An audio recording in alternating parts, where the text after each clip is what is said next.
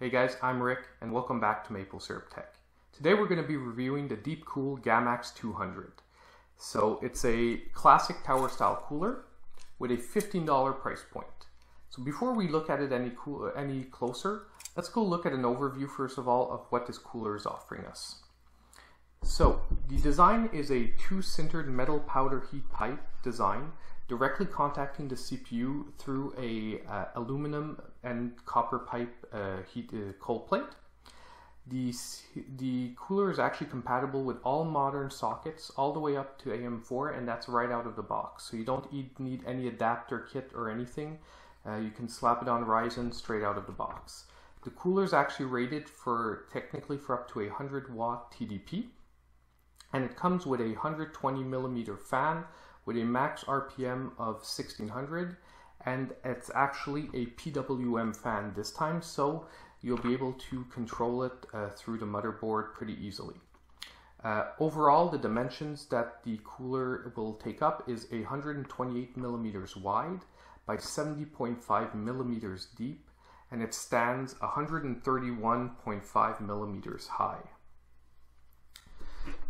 So this cooler by Deepcool is actually really impressive at the $15 price point. As the previous coolers that we looked at, I'm always impressed by Deepcool's build quality, because really, even at these budget price points, the cold plate is nice and flat with almost no perceivable unevenness, but where the copper heat pipes meet the aluminum, which is really surprising to see, like I said, on budget coolers, because often you'll see uneven cold plates, you'll see a little bit of, of basic grooves in between the piping and where the aluminum meet, because they're cutting corners. They're not going to put massive amounts onto build quality. And the second thing that I really like is the fin stack. Even though it's a budget cooler, it really feels dense. Sometimes the aluminum fin stacks can feel really cheap and light on these coolers, but this one actually has some weight to it, and it feels nice and dense. So overall, I really like the build quality, and I like the design on it too with the circular fan. It gives it a certain personality, even though we're looking at a budget cooler. Now, before we get to the actual performance on the cooler, I just want to explain really quickly the methodology I use for testing, because the questions came up on my previous reviews, and I'm always using the exact same methodology. So let's just go over it really quickly. So first of all the tests are done on a Ryzen 3 1200 that is overclocked to 3.9 gigahertz and at a steady voltage of 1.3 volts. So all the CPU coolers are always compared using the same CPU at the same voltage, same clock. Secondly, as well, all the temperatures that you see in the chart are in delta temperatures. What that means is that basically it's the difference between the room temperature and the temperature that is showing on whatever program I'm using for evaluating the temperature. Lastly, for noise, I use a portable sound meter that I have at a fixed position next to the test bench to see what sound is given off. It's about 6 inches off of the CPU coolers, which is just normal to someone who has a computer system and you're sitting beside it while you're gaming. So overall, that's pretty much the methodology I'm using for these tests. So let's start looking at the numbers. Let's start with the heat performance on the cooler. Once again, really impressed by this cooler, because at the $15 price point, this is actually the second best performing cooler we've seen so far, and it's right up there against the Cooler Master Hyper T2. So this one was actually at 31 degrees above ambient temperature, and so far the best performing cooler under 20 was the Cooler Master at 29. So it's a couple of degrees higher, but overall, what's really impressing me is that this cooler, even though I'm comparing it to the Cooler Master Hyper T2 because often it can be found on sale under 20 bucks, theoretically the MSRP on the Cooler Master Hyper T2, at least here in Canada, is actually $30 Canadian, and this one is actually 15. So theoretically, the Hyper T2 is supposed to be is twice as expensive as this cooler.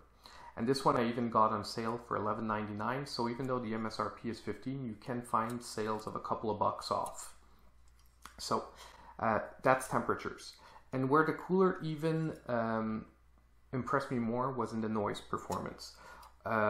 Ultimately, the noise that the fan emitted was 47 decibels at full load. Okay, so basically when this fan is spinning 100% at its max RPM, I was getting 47 decibels, and this really beat out the Hyper T2 from Cooler Master.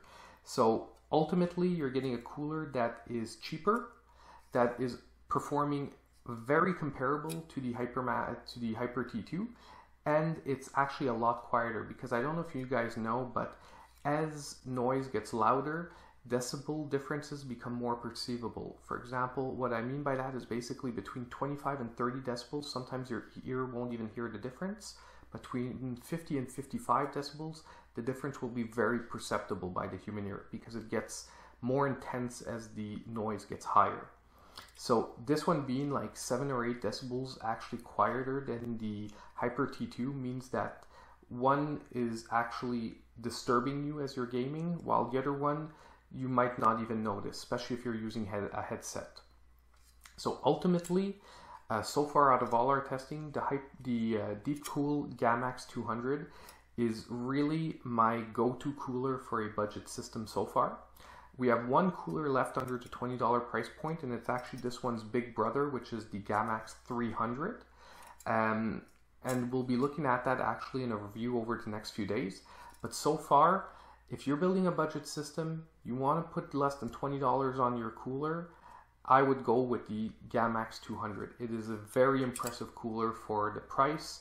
The build quality is excellent, and the upgrade to the PWM fan over the cheaper Deepcool designs is really a huge upgrade, because it means that if you don't want to have to do a custom fan curve or use voltage control on your motherboard, you can actually just slap it on there and your fan will adjust depending on the performance you need, if it's at idle or if it's, you know, under load. So honestly, Deepcool Gammaxx 200, excellent cooler for the money, and honestly, it's not a bad buy. If you don't want to put more than $15, you're not going wrong with the Deepcool. And on something like a Ryzen 3, Ryzen 5, you're going to be able to push your overclocks pretty high. Ryzen 7, i7, I would still say you're probably better off holding out and putting a little bit of extra money. We'll be looking at another series after that of coolers above 20. I think for those type of coolers, those type of processors, we're gonna want to aim between the $20 and $30 mark. But you could try it out and maybe just tune down your overclocks a little bit with the Gammaxx 200 if you're looking at the i7 or the Ryzen 7 or even the high Ryzen 5 processors.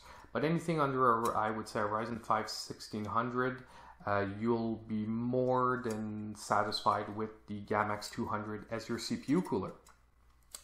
So something new to the channel, by the way, guys, I now have a Patreon link, which I will link in the description down below.